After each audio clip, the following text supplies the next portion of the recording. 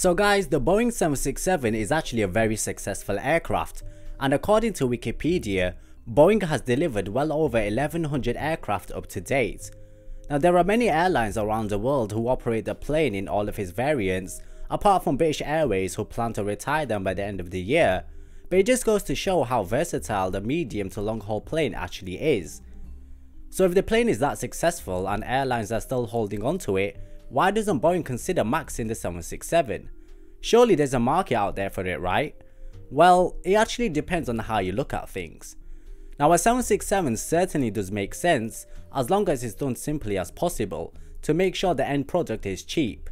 There's simply no need for what its intended purpose actually is, and anything all new is too expensive, time consuming, and basically a waste of time, effort and money.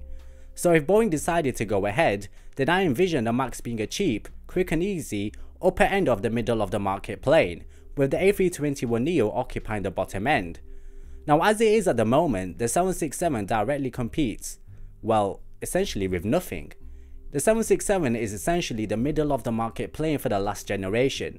So if you want to carry around 220 passengers for up to 3,000 miles, then the A321neo is probably the best option. But if you want to carry over 250 people and a bunch of cargo for 5,000 miles, then you have the A330neo and the 787 as an option.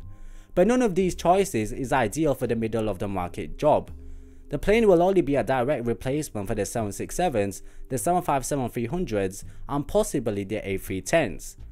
Now as for the larger options, the 787 and the A330 are both 70 to 100 tons heavier on empty weight than the 767.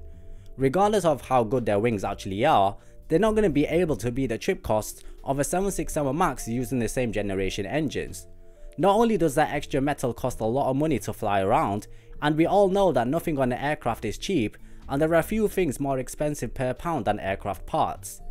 Now with these points mentioned, the 767 is actually in a unique position in that virtually every part needed to max the plane are not available and certified, but they are available in Boeing's part shop, and they are all currently in production and certified on Boeing aircraft.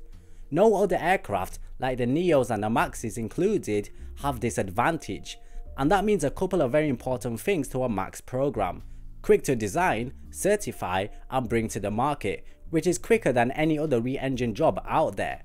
Now the most important part of the program are the engines, and even these are in Boeing's part shop. The 767 has a long history of using the same 60,000 pounds of thrust engines like the 747, and the MAX would keep that tradition alive. Now the GE NX2B engines are the same generation as used on the 787s, which is perfect for the conversion. Basically the only new parts needed for the 767 MAX are the pylons, and there's a lot of room under the wings, so they wouldn't even need to touch the gear. Now considering the experience in putting the 747 engines on the 767 wings, I don't think that would be too much of an issue, because we already know that the KC-46 already has strong wings, which would probably take care of what would be required to handle the extra weight of the GE NX engines.